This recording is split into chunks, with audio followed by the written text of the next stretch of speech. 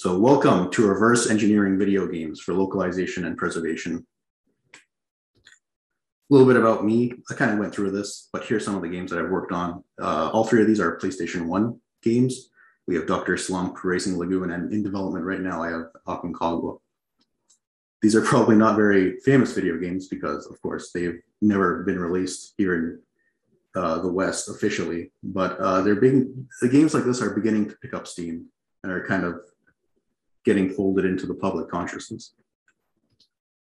So localizing a video game without the source code. At the end, we're just changing text, right? It should be easy, simple. I should be able to load up the game in Notepad and change all the text right there. Well, not quite. The entire process of localization begins with asset extraction, getting all of the game assets out of the disk, out of the game disk, editing it, and making sure that you have a plan to reinsert that data after you have extracted it. So where do we even begin? Imagine you just had a disk and someone told you, give me this in English. What would you do? Well, let's put it in our computer and see what shows up. So this is Racing Lagoon. If you put it in a disk drive, this is what shows up. Now these files, from our previous experience, we know a little bit about them. We know that this DA folder contains Red Book CD audio. We know this movie folder contains STR video files. This is the main executable right here, and this contains some boot up information. But the real meat of the game is stored in all of these bin files, of which there's basically nothing that could help us. There's no standard format here. There's no way to look at these files and immediately know what they are, how they're organized, and what they do. These files are bigger than 2 megabytes, 2 megabytes being the entire memory size of the PlayStation 1.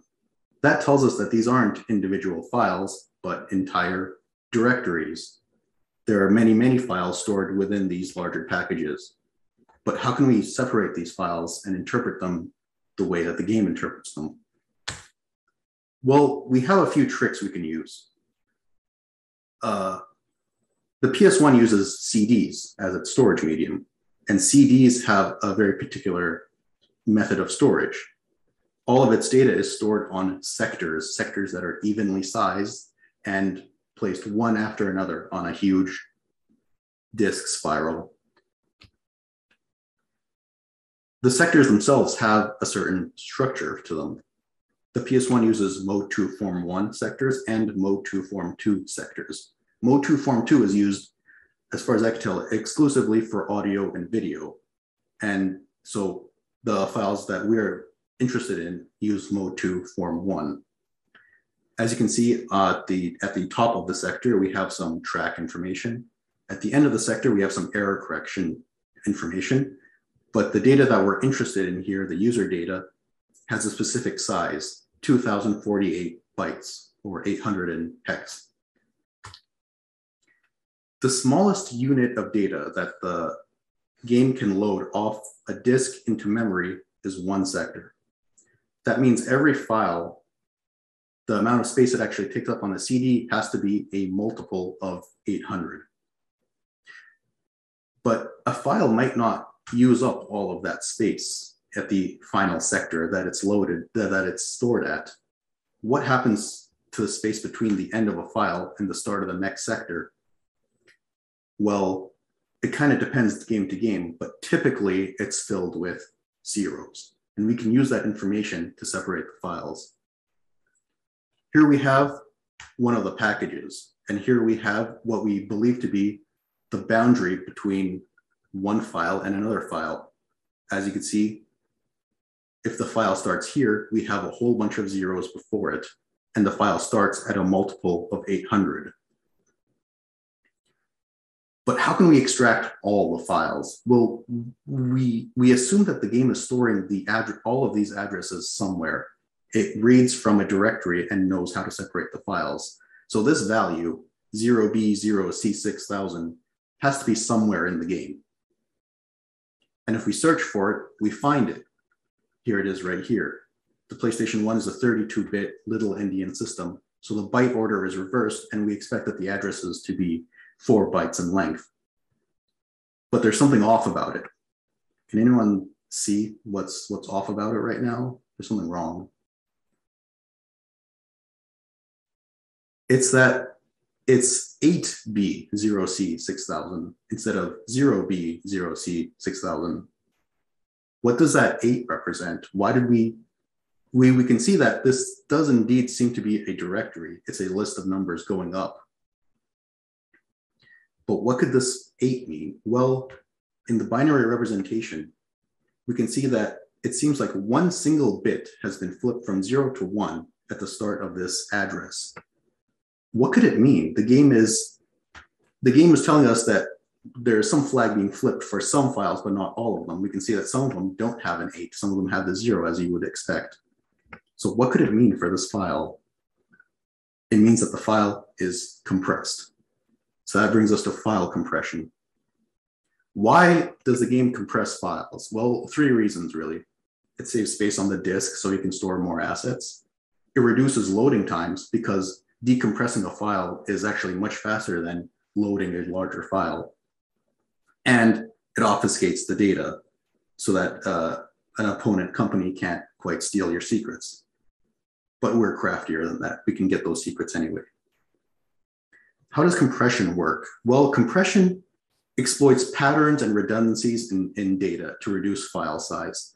Things like repeated bytes, things like repeated strings of bytes. And there are certain types of file types that compress better, like images and text. Text will have repeated words that compress well. Images will have periods of, for example, like many hundred blue pixels in a row. That would compress well. But certain file types like video and audio are already kind of compressed by nature, and the game stores them uncompressed because there's no real point to compressing them. You wouldn't get a very good ratio of data size. So there are a few different compression algorithms that were popular during this time in the mid-late 90s when this game, Racing Lagoon, was made. The first one is Lempel-Ziv-Stor-Zemansky, which most people call LZSS. I always found it funny that some guy named Store wrote a storage algorithm. I guess it was his calling. How this works is when a certain piece of data is repeated, it isn't stored, but only a reference to where it was first encountered is stored. For example, we have the famous poem, Sam I Am by Dr. Seuss.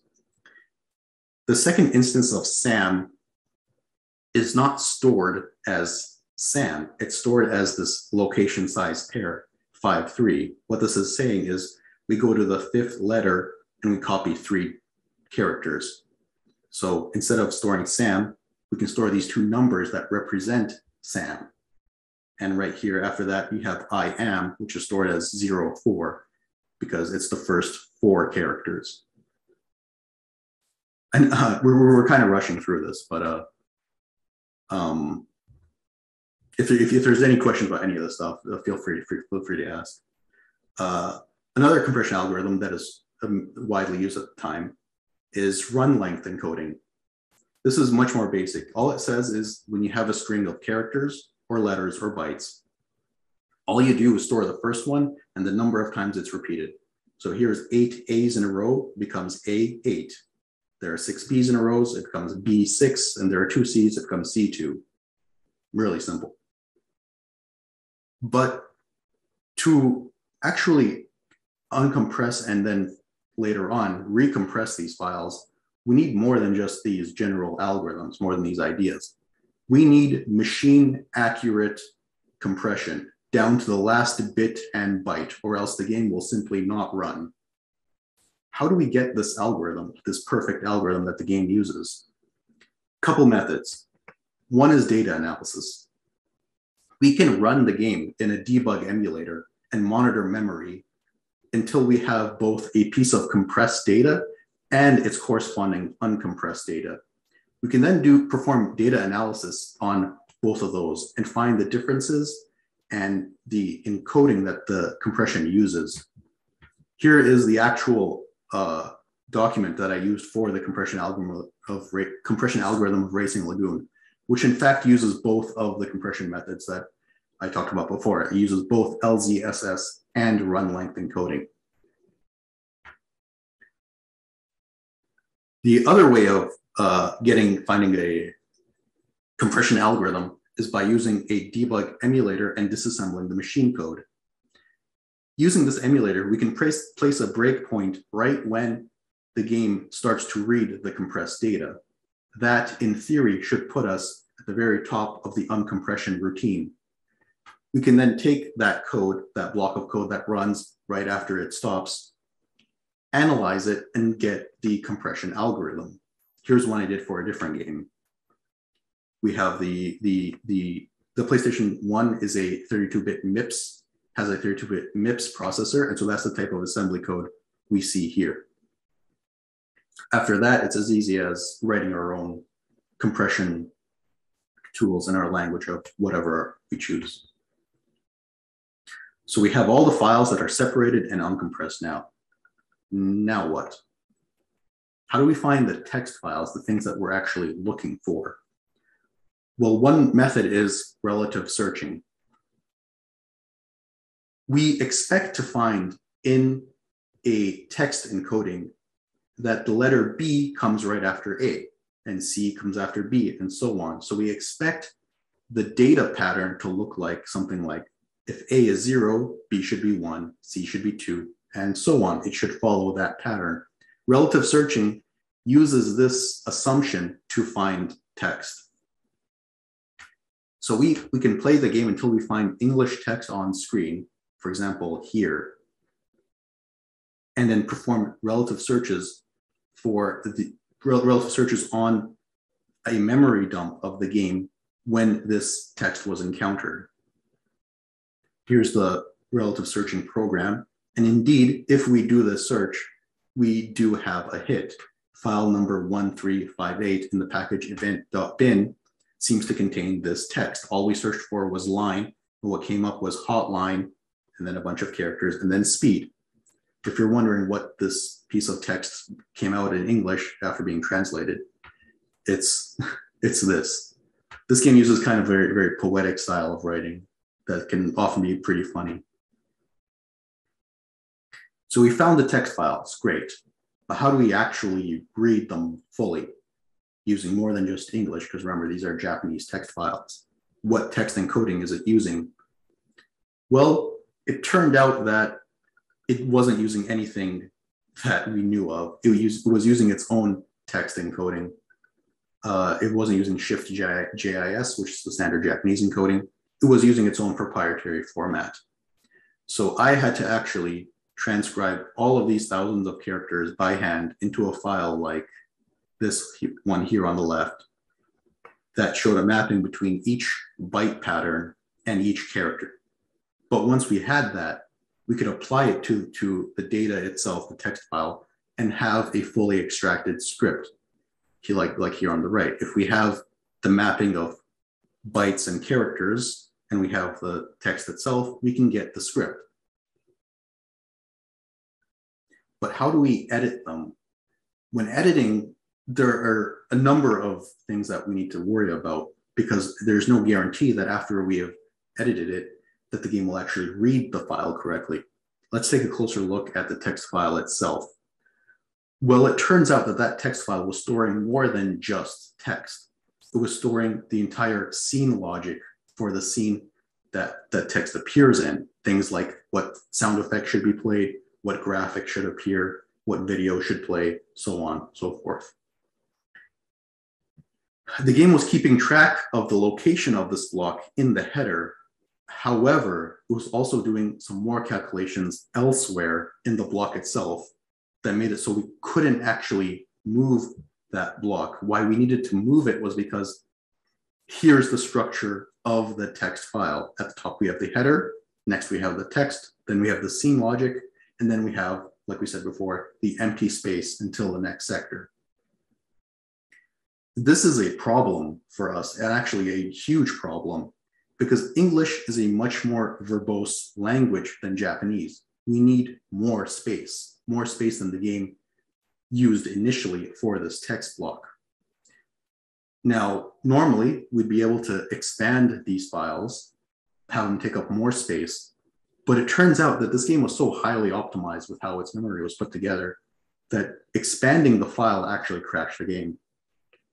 So we had to do something to move this scene logic data to be first after the header, and for this text to be right before the empty space, so that we could use both this text block and this empty space block to store the English text. To do this, we had to modify the game code itself. With our debug emulator, we could keep track of when it was performing the calculations that it was using in that scene logic block. How we solved the problem was we took this empty portion of the header and injected our own value and used that value instead for these calculations, giving us enough space, allowing us to move the blocks around and giving us enough space. And that brings us to graphics. The PS1, you can see the VRAM right here. It has a very particular structure. If you look at the VRAM number one here, we have the frame buffers. There are two of them because it's double buffered for image quality. It stores its images in this section here to the right, and it stores its color palettes here at the bottom. The reason that the color palettes and images are separated is to store space. Paletted images can be stored, take up much less space than images that use the full color range of the PlayStation. So the SDK for the PS1 specifies a few standard 2D image formats. We have images containing color palette data, images without color palette data, animations, and basically background tiles. Now the problem is tools for editing these files only exist for the TIM image format. Apparently nowhere on the internet do there exist programs for editing these other ones, except for the original SDK itself. Like here I have it running in a Windows 95 virtual machine. And so these tools exist, but obviously it's not going to be ideal for our needs, as nostalgic as it might be. But luckily, we also have the documentation from the original SDK that tells us how these file formats are put together. For example, for this animation, we can see some information on how the header is structured, how its flags are structured, so on and so forth. So let's write our own tools. If we know how images and color palettes are loaded by the machine and how things like colors are referenced, and we know how the format is structured, we can unpack these images ourselves. So here we have an instance of a TIM image that gets loaded into VRAM and the subsequent animation data that tells us how to put the image together, and that gives us an animation. Here's one from a game called Harmful Park. There's actually a graphical glitch going on with this animation. I don't know if you notice it. At first, I thought it was my program that was at fault here. But there's this little bit right by this antelope's ear that looks wrong, that looks broken. What happened there is actually the artist who was creating this sprite sheet actually put this one little character too close to this antler graphic. And so I had to actually load up the game to verify it myself. But yes, this graphical glitch is present in the game itself and wasn't just because of my tools. So are we done? We can now edit all the 2D image types that are specified in the PS1 SDK. Can we crack open any PS1 game that we want and extract all the images? Well, no, we can't, because developers constantly look for ways to improve on these things and optimize formats and workflows. Games have proprietary formats. Here's one that was used in Racing Lagoon that I never quite was able to crack 100%. I couldn't find the reconstruction information. At best, I could find the raw GPU calls that are drawing these images to the screen. But I could never find a way to actually reconstitute it to how it looked. But here's how it works. Basically, for an image like this, and I'm talking just about this character right here, not the background with the cars, is that the game will place a grid on top of the image and then go down from the top left downward and only store squares that have graphics in them, that have pixels in them. So it'll store these ones and then it'll go down the next column and so on and so forth. So for this example, only the squares colored in red would be stored. Another wrinkle on top of that is that if a square contains only repeated data, it will not bother storing that square. It'll just reference another square that can be copied over to it. So was all hope lost? I needed to edit these images in order to translate the game. There would simply be no way of doing it otherwise. So I really did not want to have to painstakingly comb through it pixel by pixel. What could I do to actually edit these images? Well, it took some getting creative.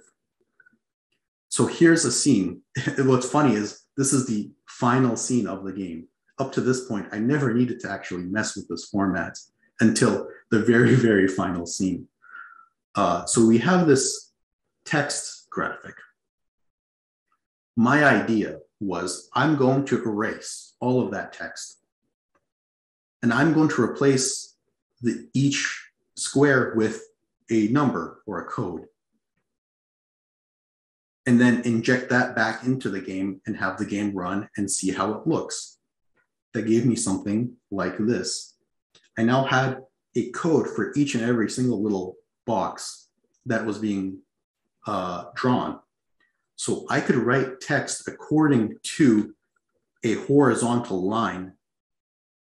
For example, here, M9, MG plus 7. I could write text and match it up with a horizontal line of the grid. And then I could take the letters and copy them into the grid. And that, in the end, actually worked.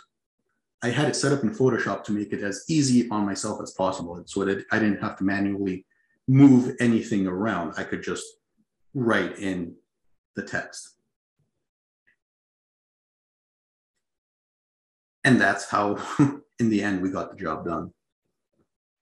There are more challenges to localizing video games. For example, here we have the name entry screen. There's a problem here. In Japanese, names typically only have up to 4 letters. And here, for both your last and first name, it only gives you 4 letters of space. We had to make a lot of changes to the screen in order to get proper English names to actually work in the screen. What about 3D? In the first project I did, Dr. Slump, there were actually a lot of fans of this series, which was created by the creator of Dragon Ball Z, Akira Toriyama, that didn't like the main character's hair color. This hair color turned out to be colored by using vertex coloring.